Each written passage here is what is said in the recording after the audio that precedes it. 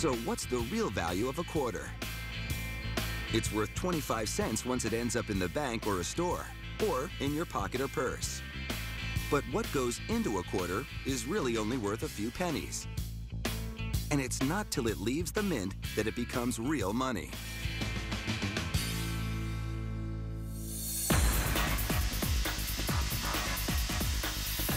The U.S. Mint in Philadelphia makes an average of 3 million new quarters every day. And they all start out like this, as huge rolls of nickel-plated copper. When quarters were first minted back in the 1790s, they were made mostly of silver. But in 1965, silver was becoming scarce. So the U.S. government switched to this nickel-plated copper. To turn it into quarters, the rolls feed into a blanking machine that stamps out nearly 300,000 quarter blanks from each roll.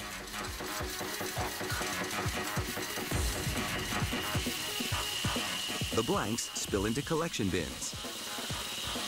And while it may look and sound like you've hit the jackpot, think again.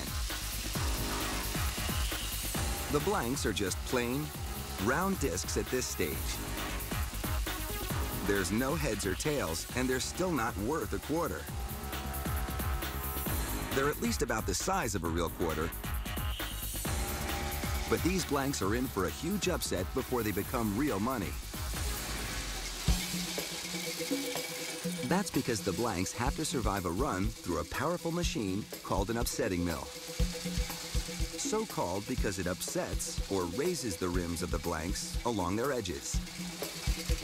To raise the rims, the mill forces the blanks through a very tight squeeze.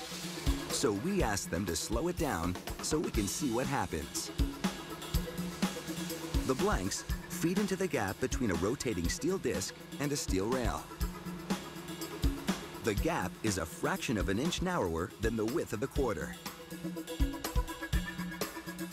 So the edges of the discs have to squish in and rise up to squeeze through the gap. And that leaves the blank with the raised rim you feel around the edge of a coin. The rim is needed so the quarters can stack. And it also helps the blank hold its shape during what comes next.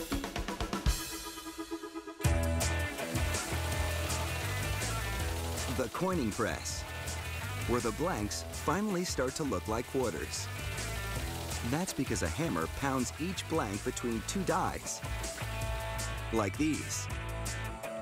One of the dies imprints the heads design on one side of the blank, and the other adds the tails.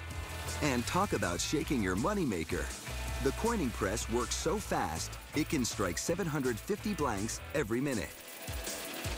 So it literally makes $187.50 a minute. And more than $11,000 every hour.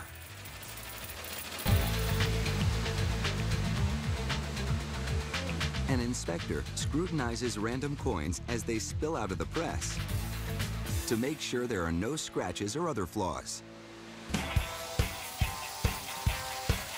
And if the samples pass, the coins spill out of the press and into an automatic counter that fills giant totes with 200,000 quarters,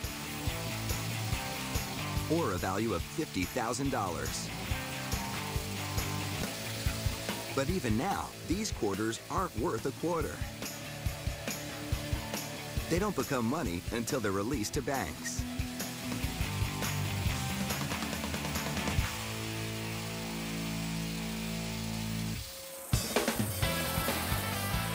Next, see how water cuts through glass.